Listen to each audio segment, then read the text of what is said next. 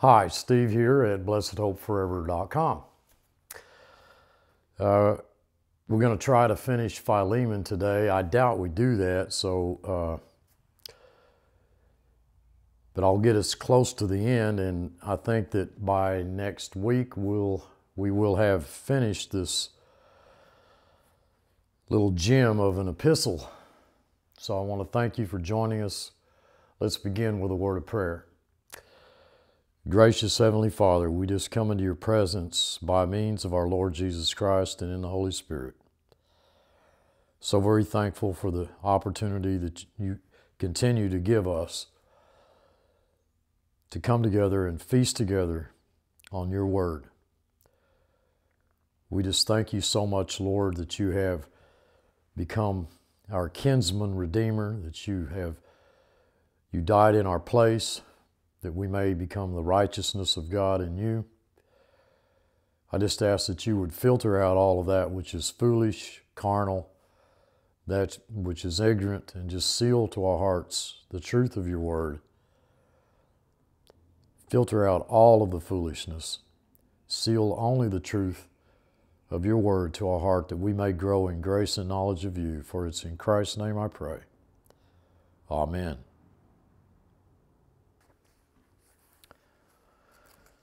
We are studying together the epistle to Philemon verse by verse, and in our last study, there's only one chapter. We were somewhere in the area of verse 18. Onesimus is a slave who belonged to Philemon. He fled. Whether or not he robbed Philemon is a matter of argument. I have no idea. There are two first-class conditions in verses 17 and 18 that, at least in verse 18, seem to indicate that he's wronged Philemon. So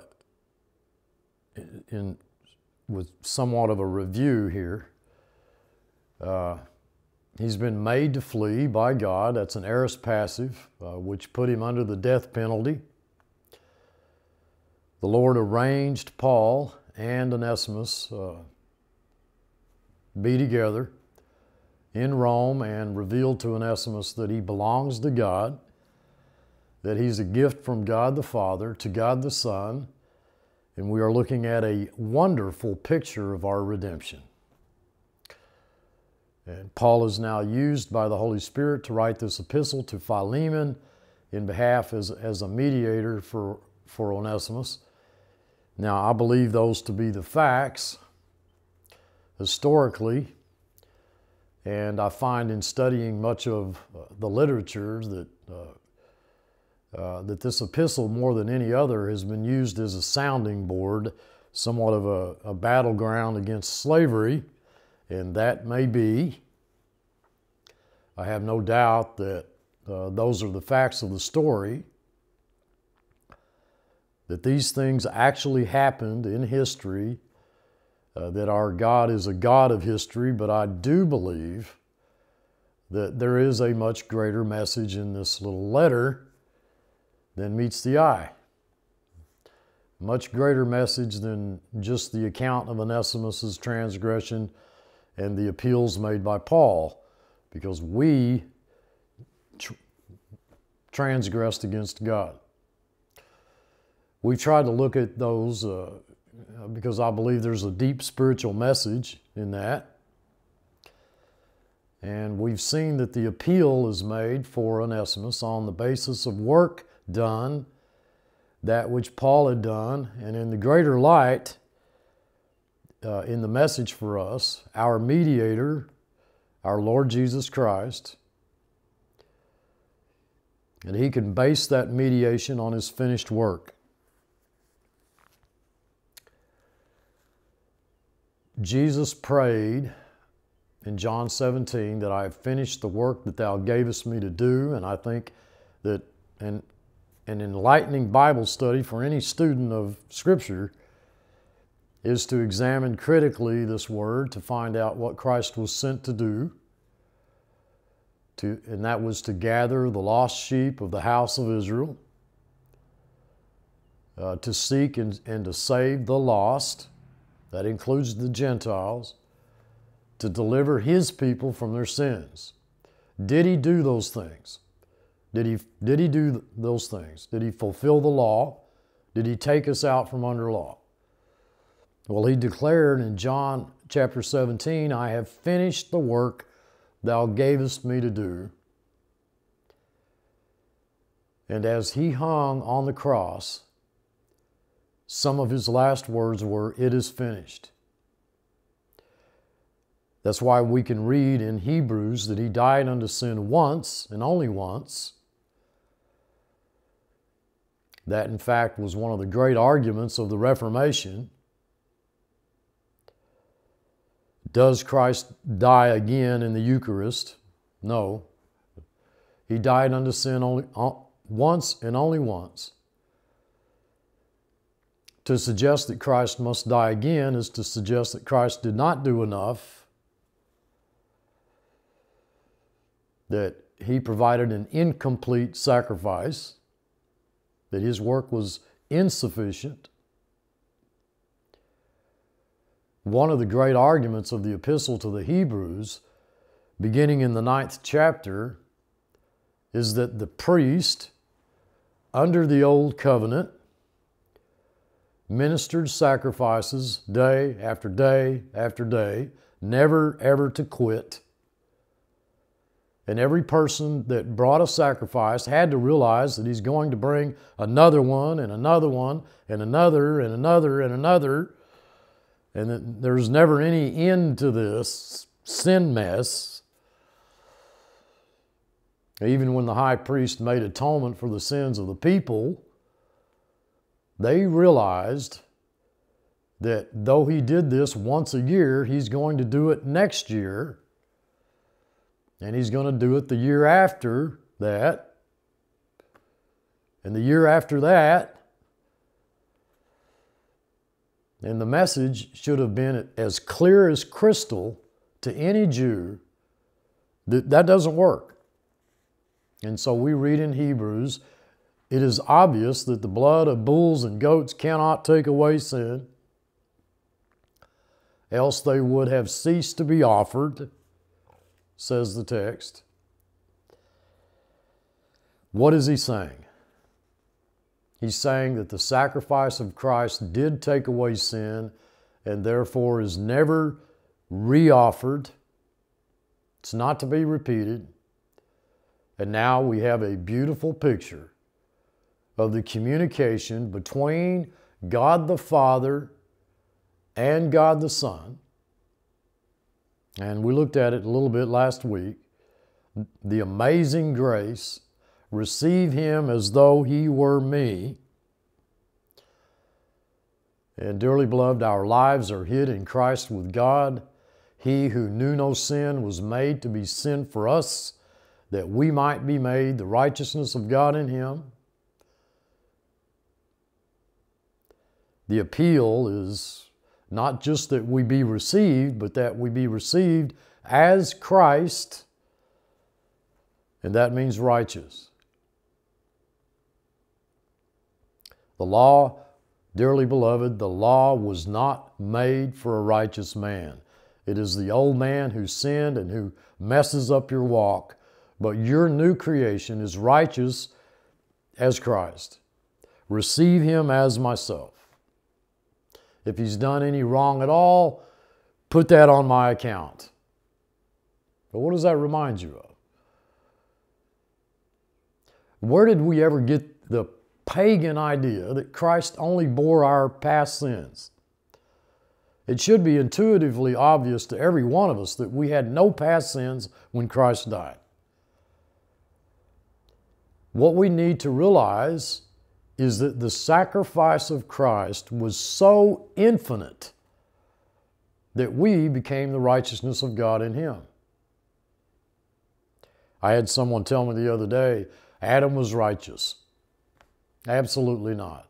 He was innocent, and he wasn't righteous until God made him righteous. But we, you and I, have been made the righteousness of God in Christ. That is how you stand before God. That's your position in Christ. Any possible debt has been paid. It isn't just that He forgave our old sins, but He credited to our account His own infinite righteousness. Now, these are difficult concepts for the average Christian to grasp because he just doesn't feel righteous.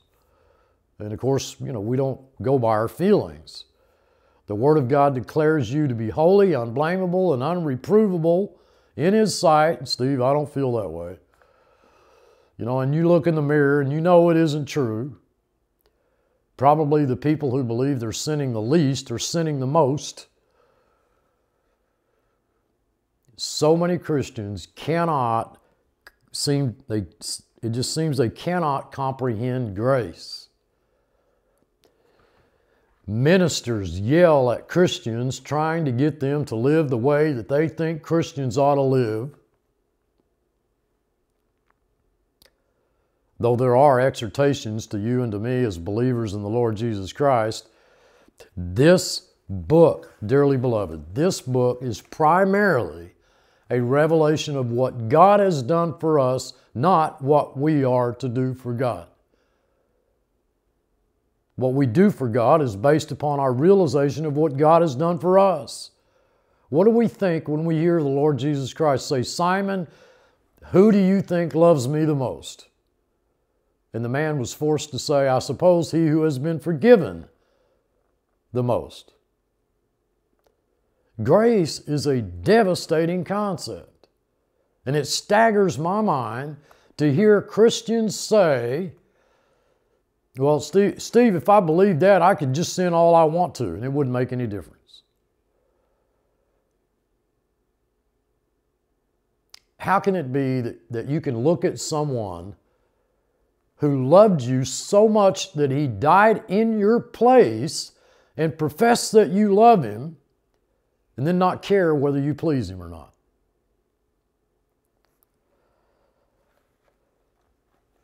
And yet there is the prevalent conviction that the chains of law will force you to live a better life than the constraint of love. I say no.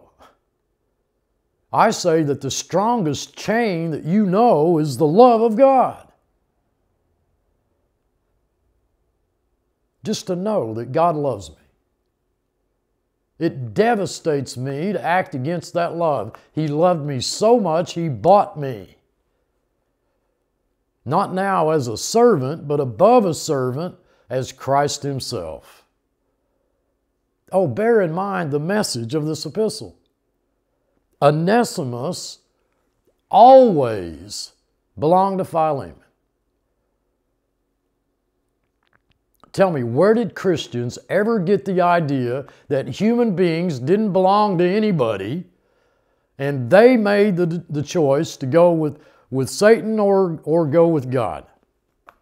When the Scriptures make it very clear that we were always God's. We were always His. Ever since I was a little boy, I've heard Bible teachers and ministers wrestle with Peter. You've returned unto the bishop and the shepherd of your soul. Returned. Key word. And I'd say when I was 15 years old, why doesn't that say I always belong to Him? Always. I was always His. Onesimus always belonged to Philemon. But look at the difference. Not now by law, but by grace He bought me. Sin was a terrible devastation. By one man sin entered the world, and death by sin, and so death passed upon all men, for they all sinned. And I believe God has every right to declare that. What a mess my servant is now, under the penalty of death. God loved me. He so loved me that He gave His only begotten Son to die in my place.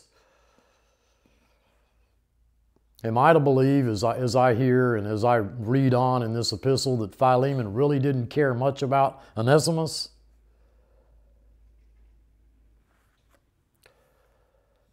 If Onesimus came back, he's just going to kill him. That Onesimus was just a piece of property. Philemon could do anything he wanted to do with Onesimus. I believe that the whole entire epistle mitigates against that argument. Don't you recognize that you could have a slave that you love? And when that slave, when that one breaks a law, which by the laws of the land puts him under the penalty of death, and a broken heart to fulfill the law, so God prayed, He paid the price. He paid it in full. Christ died in my place. Receive Him as myself. For He has been made the righteousness of God in Christ. What a wonderful epistle. In verse 19, I, Paul, write this with my own hand. I will repay. I'll repay it. Albeit I do not say to thee, how thou dost owe unto me even thine own self besides. What am I going to do with that? Listen, when Christ died in your place, He bought back for the deity that which belonged to the deity. Can you possibly imagine the obligation that exists between the deity and the incarnation? We all know what Christ said. Christ said He came to do thy will, not my will, not my will. To do the will of Him that sent me, and I finished the work that you gave me to do, is what He said. God, my Father, owned me, and now I am under the righteous penalty of death, and the only option is to die or pay the price. And so God becomes incarnate in human flesh and dies in my place in order that I might be made the righteousness of God in Him. This is basically the message of the gospel that we're looking at in a real historical account between Onesimus and Philemon and Paul. And so now he can receive me, holy, unblameable, unreprovable in His sight. No man can condemn me, no man can charge me. Who is he that condemneth? It is Christ that died. If you're going to condemn me before God, you must say that Christ didn't do enough, that His work was insufficient, that there's work left still to be done. Think of the obligation that now exists between the incarnation and the deity. And I believe there's a touch on that obligation. In verse 19, you say, it's simple language. I say the obligation is indescribable. It can only be alluded to. When I paid the price, I bought back that which was yours. I didn't do my will, says the incarnate Christ. I came and I did the will of Him that sent me. Did I do it satisfactorily? Well, obviously He rose from the dead. He was delivered because of our offenses, says the text, and He was raised because we were made righteous. If we hadn't been made righteous, He could not have raised from the dead. That's Romans 4:25. If we hadn't been made righteous, Christ could not have risen from the dead. There would be no Easter. Think of that obligation. I say, you owe me even your own self. Besides, I bought back everything that was yours. I don't know how to put this into words. God has an obligation. God has an obligation to receive you as Christ Himself because of the price paid on Calvary. If God does not receive you as Christ, then God is unfaithful to His word and to His obligation. If Christ came and did what God the Father willed to be done, and purchased back, that's redeem, those who belong to him. All that are mine, all that are mine are thine, and all thine are mine, showing the completeness, the perfectness of the finished work of the Lord Jesus Christ. And then verse 20. Verse 20. I recognize the human language, of course. Yes, brother, let me have joy of you in the Lord. Refresh me in the Lord. Refresh my heart in Christ. That's basically what the text says.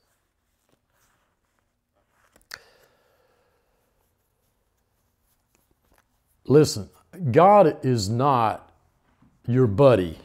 He's not your pal, okay? I mean, like if you treat him right and you do nice things, he'll do great things for you. Like kind of like as I've pointed out in the past, like a genie in the bottle. You know, you just stroke it just right and you get anything that you want. That's not God. There is a family relationship. We are no longer just God's possession. We are members of his family.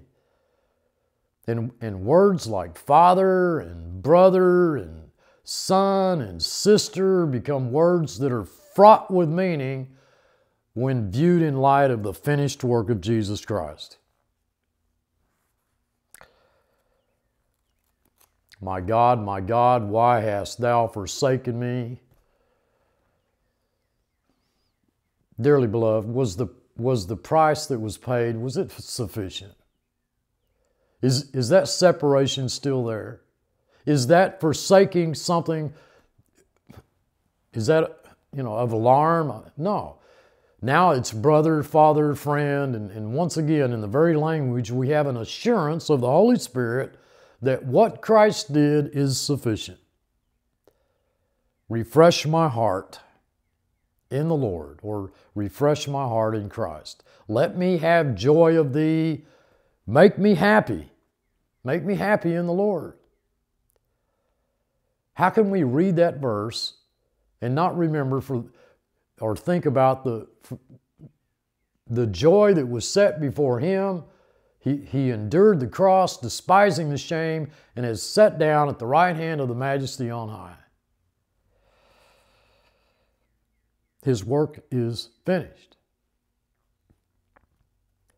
And I so wish many more Christians understood this. I don't know what the joy was that was set before Christ. Surely some of it must have been to do the will of the Father, but some of it must have been me and you.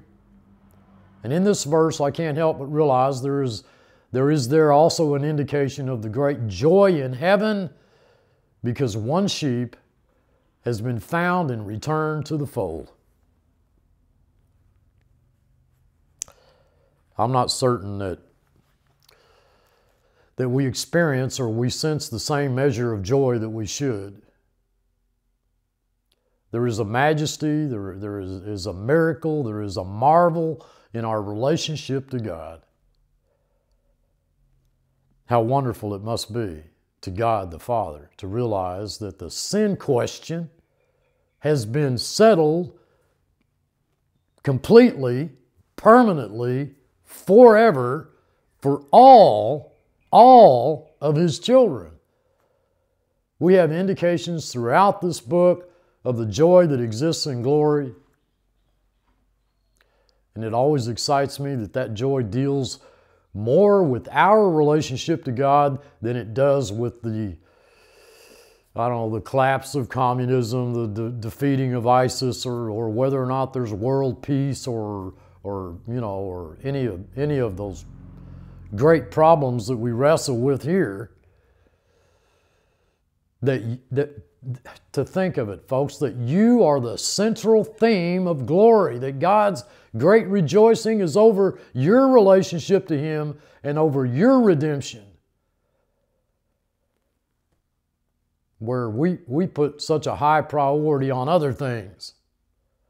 And I praise God that there is joy when I see Christ on the cross, when I see him buried. And I realize that he rose from the dead. But it takes verses like this for me to recognize what a joyous reunion there must have been when Christ rose from the dead. Imagine the difference between my God, why hast thou forsaken me?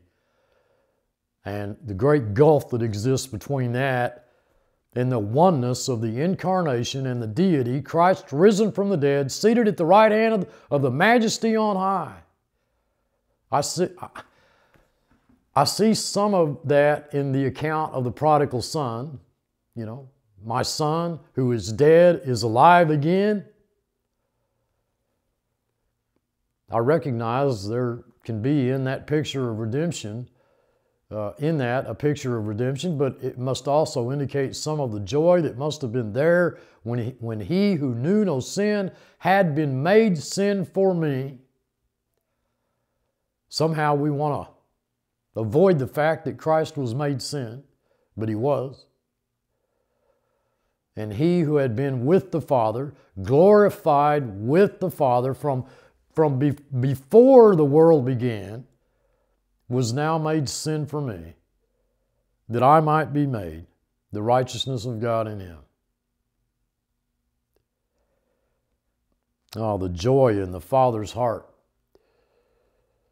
and in the Son's heart when the incarnation stands at the right hand of God the Father.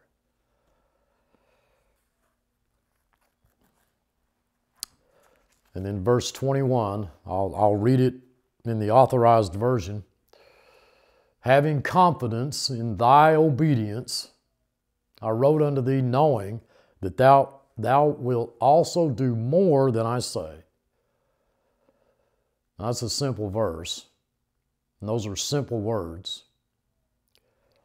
I don't know what translation you're using, or what translation your translation says there. Having confidence in thy compliance.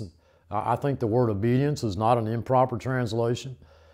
They had every right to do that because the Holy Spirit has had Paul write some of these in the imperative mood, imperatives, the mood of command.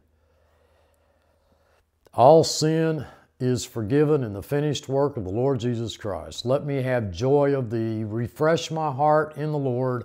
I will repay it. If he's wronged you, put that on my account. That's a command. Put that on my account. And he had every right to say that.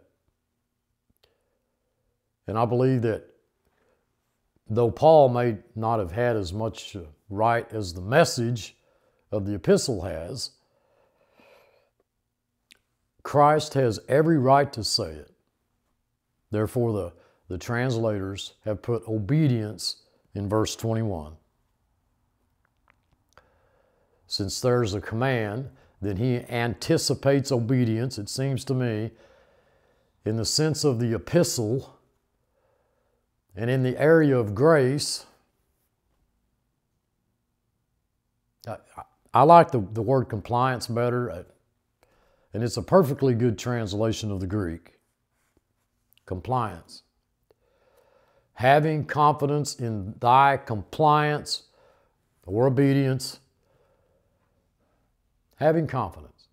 The word pytho in the Greek means to be persuaded by. And I am persuaded that he is able to keep that which I have committed unto him against that day.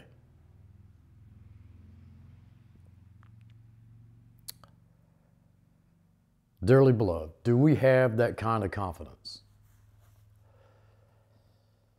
Being confident of this very thing, that he who hath begun a good work in you will complete it until the day of Jesus Christ.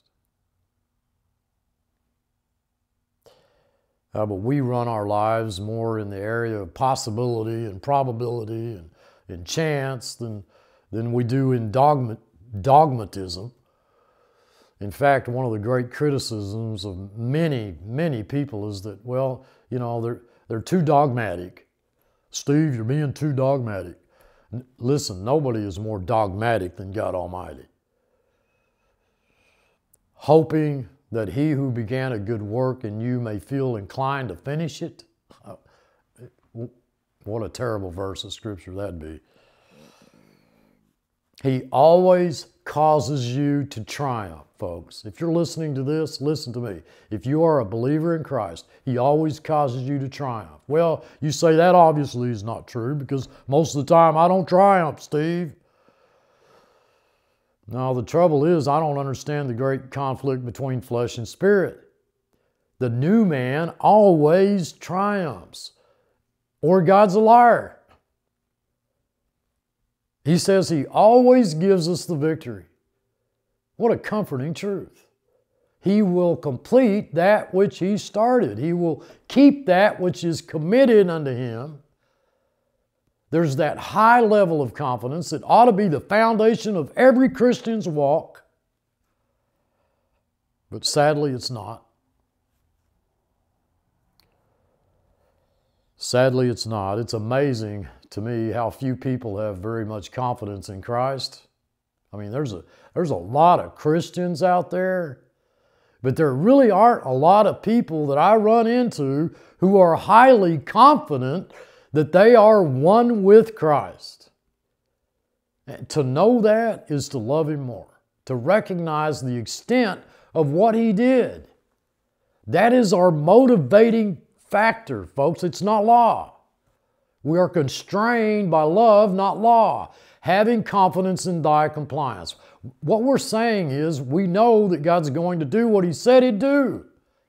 He's going to do it. There isn't any doubt. There isn't any possibility that it will not happen. God will do what he said he's going to do.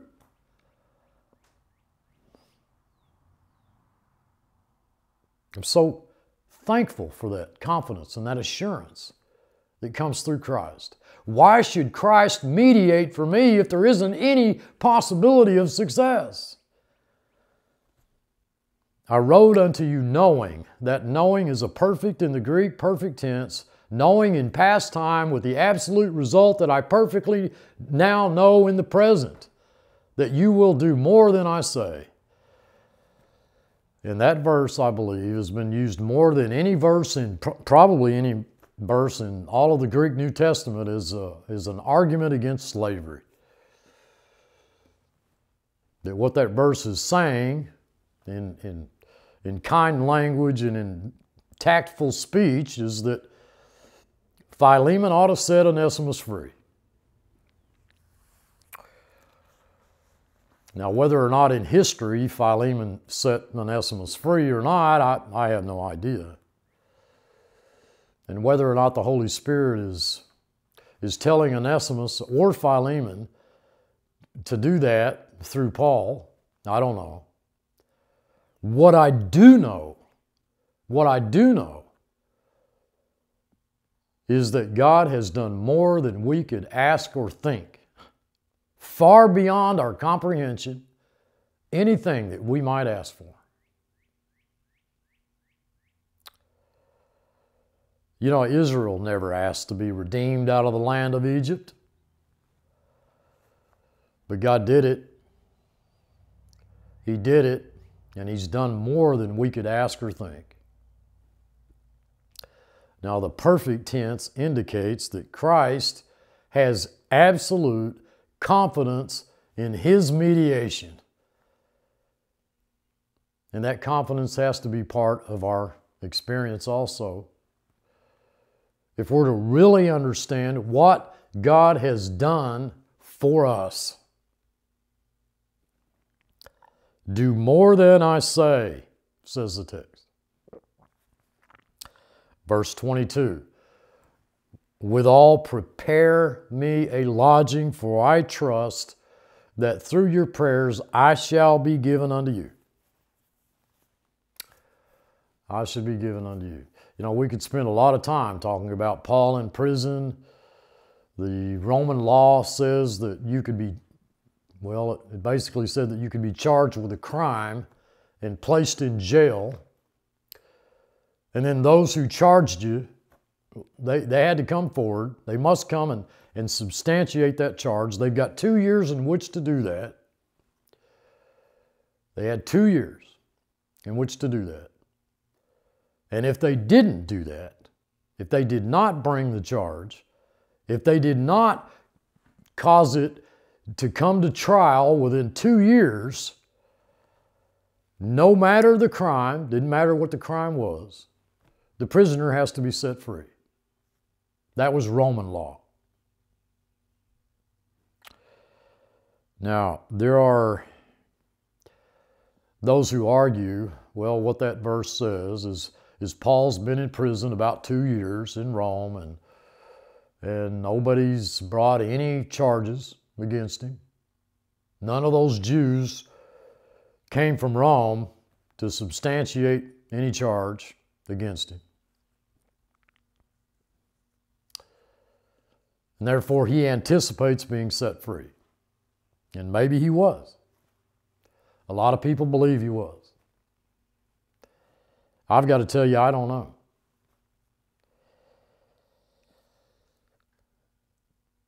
First of all, I see in the verse a confidence of the Lord Jesus Christ in his being made sin for us, that he will rise from the dead. Let this cup pass from me, he said. Here we have an insight into the humanity of the Lord Jesus Christ. Let this cup pass from me, nevertheless thy will be done. Steve, he wanted to avoid the cross. Really? The one who became incarnate for the joy set before him, the one who came to do the will of the Father, now at the last minute, he don't want to do it. Is that what you're telling me? Because if that be so, then he sinned. If that be so, he's imperfect. If he's imperfect, I'm not redeemed. And the whole basis of theology collapses like a stack of cards, like a house of cards or whatever. If Christ didn't know God's will, then what in the world did he come to do? What he said was, let the cup I am now drinking come to an end. That's what he was saying. And it did. And so first of all, I see in the verse his confidence that he's going to return to the deity, that the incarnation is going to rise from the dead and return to the deity. I believe also in the verse is the promise, the blessed promise, that he's going to come again. He's going to return and take us unto himself. I love you all, I truly do. My prayer for you all is constant, and that prayer primarily consists of one thing, and that is you would let the truth of his word guide your life. Every decision.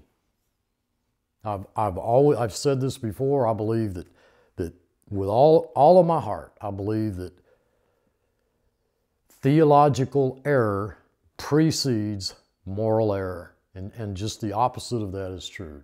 Sanctify them in truth, he said. Thy word is truth. Rest in him. Until next time, this is Steve. Thanks for watching.